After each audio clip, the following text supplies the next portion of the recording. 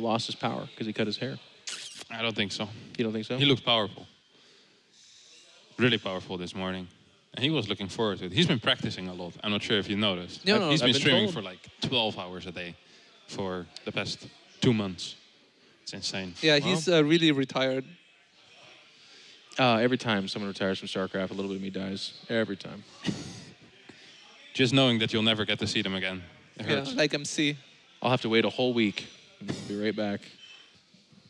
And there we go. Mana's on the board. And you can tell he's ecstatic.